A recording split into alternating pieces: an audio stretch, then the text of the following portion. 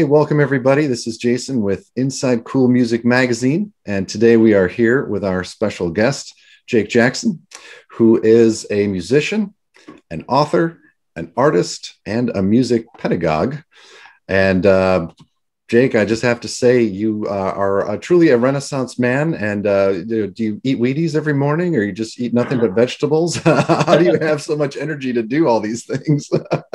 Well, it's not quite like that. Yeah, I'm perhaps older than I seem, so things work in cycles. All right. So you, as I said, you do a little bit of everything. Yeah. So what is your background? It seems like a good place to start just because there's so much. I mean, I found you because of this book right over my shoulder here, Guitar Chords, which I absolutely love. And we'll get to that. That's one of over 30 books that you've done. But as I said, you've done a little bit of everything. You've written books for guitar, ukulele, piano, songwriting, some music theory aspects. So what is your background? How did you get into all these things you do? Well, I think essentially I regard myself as a creative person. I'm not really interested in making bags of money. Mm-hmm. I'm much more interested in, I suppose, leading a fulfilling life and engaging with people, connecting with people, exploring and different things and interesting things in as many ways as possible. I work with my hands. I love my hands on wood in particular, for instance, and therefore actually playing the guitar is perfect.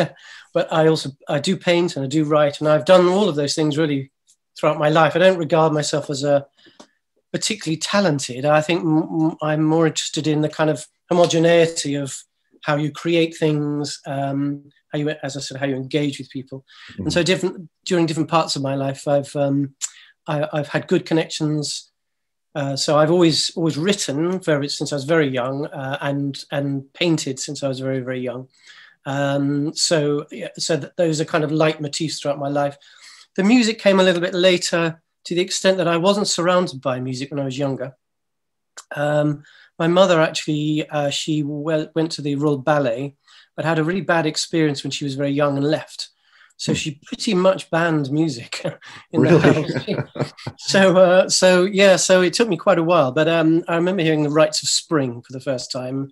And it was like the doors were blown off my head. Quite a lot of, then I kind of reversed in time. I listened to a lot of jazz and sort of Miles Davis and all that kind of stuff. And suddenly I found connections between what I was writing and what I was painting with the music, because music, some people regard music as a higher art form. Mm-hmm. And that's problematic because it isn't necessarily a higher art form. It is a way that people express themselves. And it's interesting. I think we all try to find a voice, our own voice, and a way to express it. Mm-hmm. And my way happens to be through these three different particularly strong things in my life. And so I played with a friend who's a Scottish friend. I played a lot of folk and Celtic drone music, weirdly, in my 20s. And that taught me a lot of stuff about the acoustic guitar.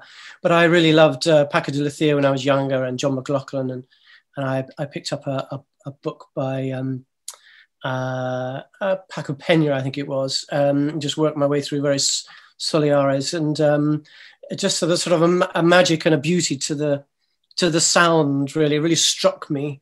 And it just all feels like the same. So if I'm painting or if I'm writing, if I'm playing music, somehow it manifests in the same sort of way within my head. Mm-hmm. I mean, I think music is very much for me, it comes from the heart. Mm-hmm. As I got older, I've ended up doing a lot of music theory, just because it's just interesting, and I'm very interested in structures. Mm-hmm. So I love working out interesting and different ways of doing things. So, the blues, everyone plays the blues. So I've never really been my heartland. I've always tried to sort of just find something else, really. And just so finding why one chord works with another, or why a building, an arch, why does an arch work? What are the stresses in the pillars that make that work? Is very much the same on a piece of music.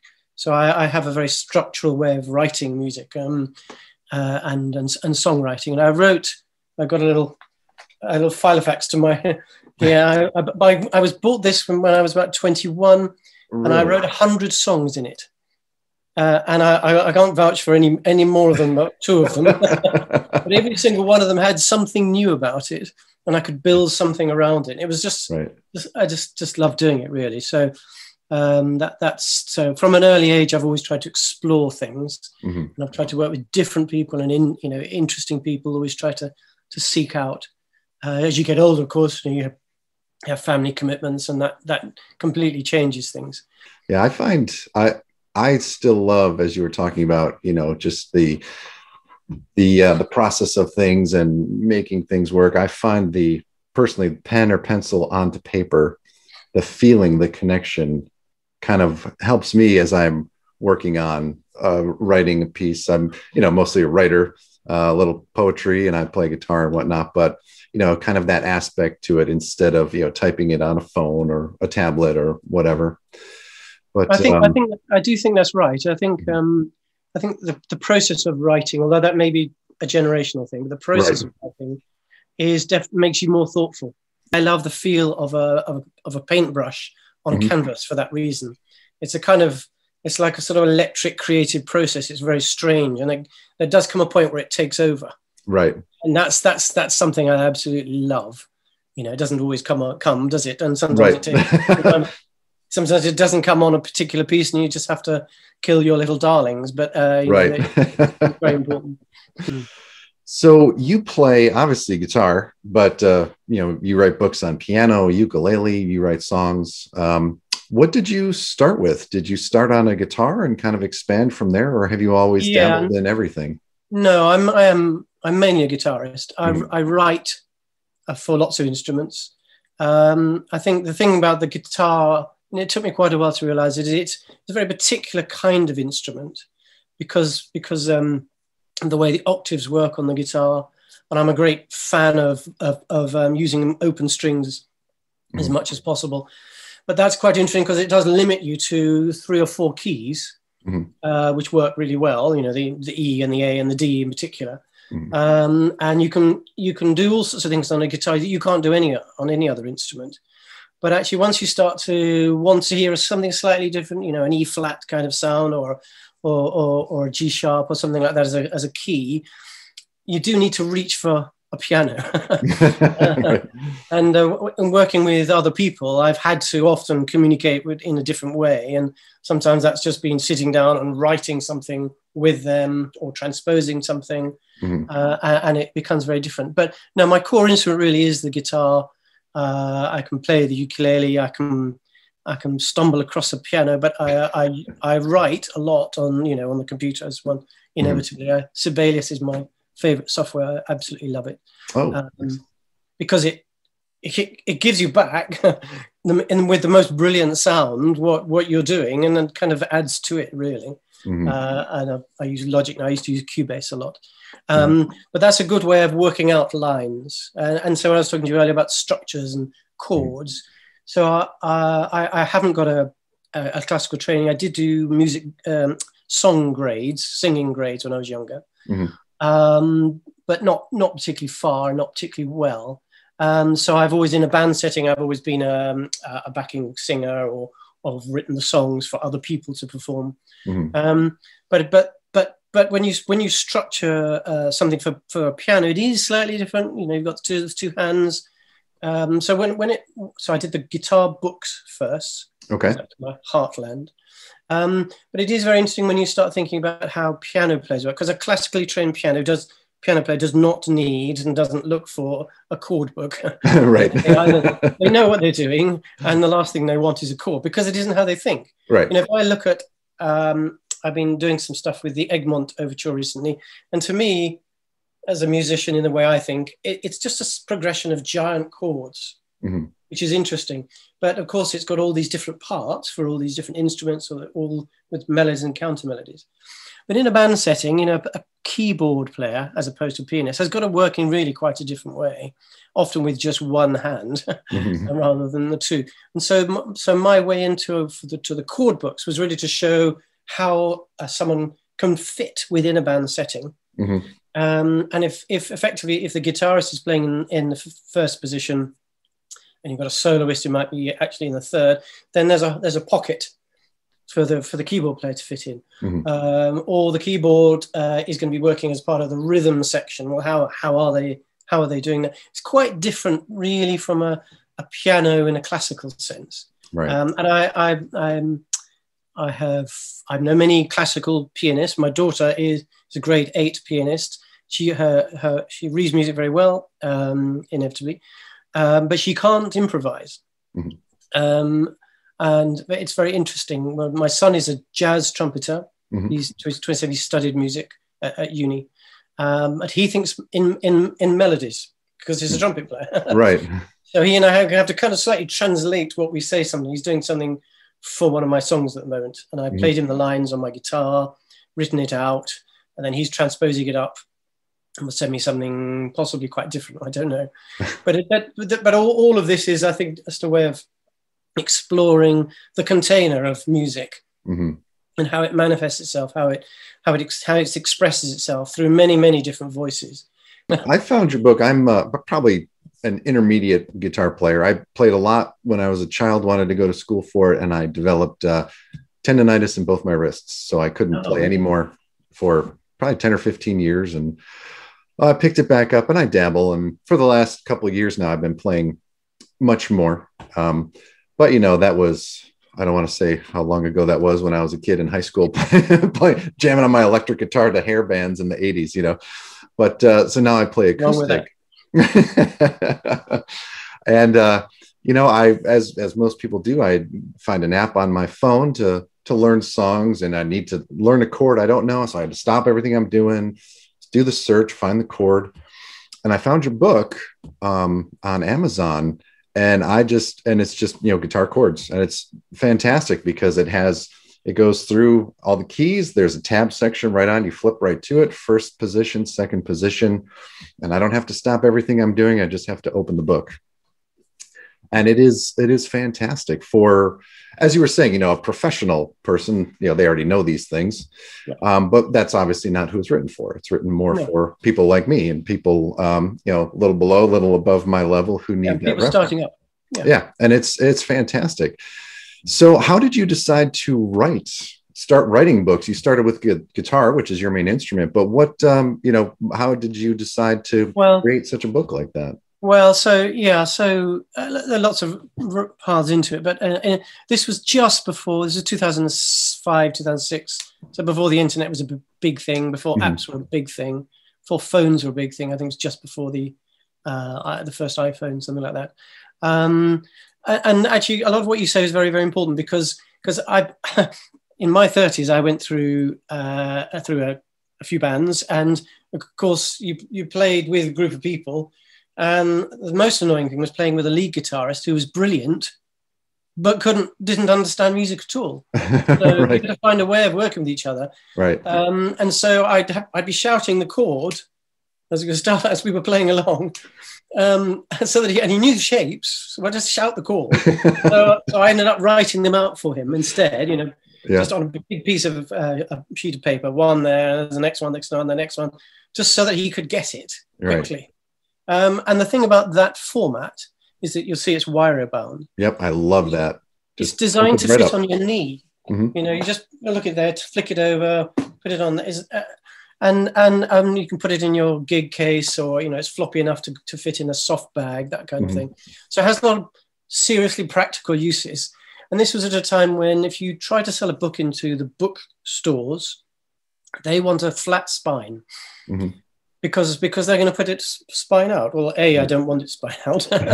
Right. B, of course, if it's like this, that it's never going to get picked up, because what on earth is it? Right. But in a music store, which is really where it needs to be, it's flat out, and people just see it for what it is. So I suppose I have a mission with these kinds of books is just clarity. They've got to be quick and easy, so that you can find your own voice, find your own way into the music. And that's why I did have quite a lot of trouble with let's say professional musicians on this. I had on those books, because they really wanted them to start with the C chord, C key, rather than work its way through. And my experience of working in bands is actually no one really, they don't have a structured view of that. They just want to find the chord. And Right. so what's the simplest way of doing it? A to Z. Well, Right. A to G, and then you flick through it and you find it and you just move on. So that's the most important thing, really. Mm-hmm. But I'm very interested, looking over your website and emailing with you and talking with you a little bit. I'm fascinated that you play flamenco guitar, and you had an album that came out. Was it 2012? Yeah. Yep. And so tell me a little bit about that. Flamenco guitar is fascinating to me. I can't do it. I do the old, I use a pick and just play. How did you get into that? And, is that still kind of your primary form? I know you said you're going to be getting into some rock bands soon, or do you just? Well, no. So I'm now more hesitant to use that phrase flamenco. It's flamenco-esque. It's quasi-flamenco. Okay. I'm a white guy in a modern world, and I don't want to appropriate someone else's tradition. It's Anglo flamenco, right? Yeah, well, yes, but I absolutely love it, and I don't know why. There's none of it, no tradition in my family. But as soon as I heard Paco de Lucia, another door was blown off in my head, and I've never given up. And it's something about the progression. I think there's in scales and modes, there's a Phrygian mode, which is the fifth, which is the fifth above the root note, and you're playing in the Phrygian mode all the time in flamenco music, mm-hmm. and it gives a completely different flavor. And the easiest way into that is to play an A minor into a G, which you would never hear in a standard blues progression, and also an F sharp minor down to an E minor. Those kind of two ends of things just shape the voicing, and that's always just picked me up. So I always go back. I'm the proud owner of about 15 guitars. Wonderful. I always say I have more guitars than talent, which is not being modest. And I got this flame red flamenco guitar, which I bought in Jerez. Oh. And it is actually, funny enough, it isn't the best guitar, mm-hmm. but somehow I always go back to it. It's every night I play it. Yeah. I don't spend hours on it, but every night I do play it, mm-hmm. because it just feels good. I love the feel of it. I love the resonance of it. I love the knocking on the. Mm-hmm. I like to knock the wood and run up and down, and that quite flat fretboard. Mm-hmm. And I've got a lovely cutaway Ramirez as well, which is a flamenco guitar. But I've also got a Yamaha Spanish classical guitar. I think it's a mistake that. A lot of people think that when you take up music, you end up just doing one thing, but right. Actually you shouldn't. You should listen to lots of different things. I frequently listen to music I think I don't like, but I'm interested in the bass line, mm-hmm. Or I'm interested in the chord progression or the percussion, or there's always something to learn from other music. And yeah, I think especially today, everybody's so specialized, and if you only focus on one thing, as you said, you're missing so much more. You can't really expand your horizons if you keep them, narrowed in on one little channel. I think especially when you're starting up, mm-hmm. and let's face it, we're all learning, aren't we, as we right. go through. But when you start up, it's very easy just to listen to one type of music because that's all you're exposed to. Right. And I think it's very important to seek out other music and seek out other musicians. And if you've often you don't know what's out there. You just got to find something else, mm-hmm. And you might not like it, so you might go back. But always try. So, what would you say? Kind of the the responsibility of a teacher or writer, pedagogue such as yourself. Responsibility to people who are learning, or maybe more simply, what is one of the basic lessons that you feel people need to know about music in general, if they want to learn, or like I did, they had stopped for a while for whatever reason, picking it back up maybe later in life. What would you say to them who are listening to our interview here and thinking, maybe I should pick it back up, or I wish I was better, but I don't really play as much as I should? Yeah, well, I think I remember one mistake I made when I was very young, which was I bought a guitar, which was inexpensive. I had no real idea about what I should be buying. But I realized years later, I had a terrible time with it because the action was so high. Mm-hmm. There are just one or two things which are barriers to playing and getting a decent sound. If the action is so high, you can't, especially with fingers which aren't used to pressing down, Right. you can't make a decent sound. And it's very easy. There's some sort of ridiculous statistic that 80 or 90% of people who pick up the guitar don't pursue it. Really? And I'm sure it's partly that kind of thing, really. No one tells you that of course your fingers are going to hurt. Right. And it'll take a while. But start with a Spanish guitar or an electric guitar mm-hmm. before you go into a steel string guitar and toughen up those fingers. It sounds like it's a really obvious thing. But and the other thing I remember also hitting the guitar too hard. So I remember holding the pick like that mm-hmm. rather than like that. I remember seeing a friend who it just seemed very odd that he would hold the pick like that, but actually it gave him more control and he was very light fingered. Mm-hmm. And you find people bashing away. And of course, that's another reason why it doesn't sound good. Right. Another thing about the reason why the blues works for people early on is that they can quickly get a sound out of an E and an A and a D. And the quicker people get into that, the better, because once they start to toughen up their hands, then they can start playing with it. I mean, as I said right early on, I'm a great advocate for open strings. So mm-hmm. I play a lot of sixths and ninths, only because I can move the shape of the main chord up the neck and leave the top two open, or the bottom one open, and so that it plays. So you find different sounds from the guitar, and the more you can get a good sound, the easier you'll find and easier you'll find to explore. And I think the other thing is not to be put off by how good people are on Instagram. Yes. Oh my goodness me. That's a great point. I mean, incredible players, unbelievably stylish, yeah, incredibly good at social media, and riffing away. But if you don't understand what you're riffing, mm-hmm. ultimately you haven't got longevity around it. So I think watching those things is great for inspiration. Mm-hmm. But I would say I would just get into some of the basic scales and the modes, mm-hmm. just to play up the notes, use tabs, do anything you can to find your way around the fretboard, mm-hmm. because that's something that people don't really understand at first. The magic of the guitar, as Steve Hackett always says, is like a mini orchestra.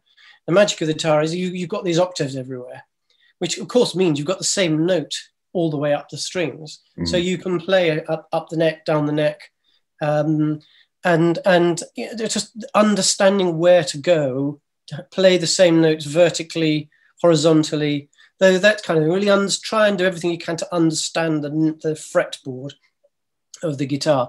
So I think there's loads of other things I could say, but those are a few little things I would start with. That's great. Excellent advice. Now, what are you working on currently, and what do you have coming down the road here? I've got quite a lot, really. I mean, as you'll know, you have to fit things around everything else, and right.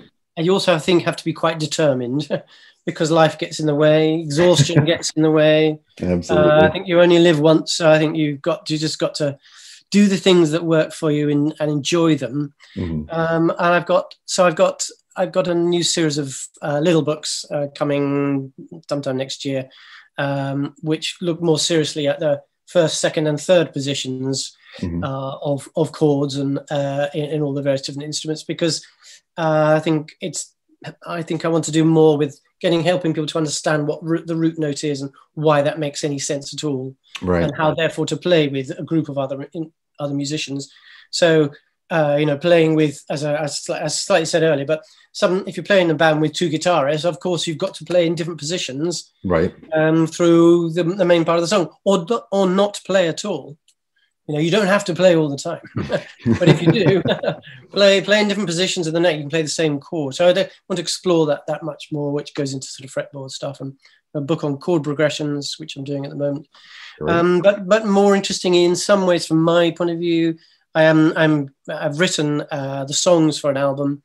I've got 16 songs. The album's called One Tree, Many Roots, which is actually a line from Tony Allen, who's an Afrobeat guy, as opposed to Afrobeats. He's fantastic. I love Afrobeat music. But One Tree, Many Roots, where I'm featuring individual musicians who are either virtuosos but add another layer of interest, and bringing someone in always forces me to rewrite something which I like. Right. And different people I'd like to engage people early on just to see at what point they want to be brought in. Some people just want to come in and just do their part and go, and they do it brilliantly. Other people like a bit more involvement or prefer a different key, and of course that forces me to think in a different way, as I said. So, right. So that's probably the main thing I'm doing. I have a podcast which is actually for my science fiction, but I'm going to be interviewing some of the artists, as in the music artists, for that over the next year as part of the involvement in the process, as well as other science fiction writers. So quite a few things going on. Well, this has been fascinating. Thank you so much for speaking with us today. I really appreciate it. Everyone who's watched this, of course, they're going to be totally fascinated and want to buy everything you've done. So where can people find out more about you online, your music, your books, everything that you do, your art? Where can people go to find out more? Well, my core website is thesefantasticworlds.com. And from there are various links to other, I have a music website and an art website, but ultimately thesefantasticworlds.com. And that links you also to the podcast, which is available on every podcast provider, Apple and so on, Google, Spotify. But as an Amazon author as well, or rather an author on Amazon, and available at lots of bookstores if they would order it. I have an author page there where you very kindly put up that book, but there are a number of other titles as well. Yes, a lot of great titles. That was the only one I had, so I thought one's better than none. Yeah, that's great. Perfectly placed. Thank you. Wonderful. All right. Well, thanks again. So everybody, hope you enjoyed this interview. Please make sure that you check out our website, InsideCoolMusicMag.com, our Facebook page, our YouTube channel, where this video, of course, will be on YouTube, plus an article on our website, and sign up for our newsletter. And thanks, everybody, for watching. Thank you so much, Jake. Appreciate it. Thank you so much.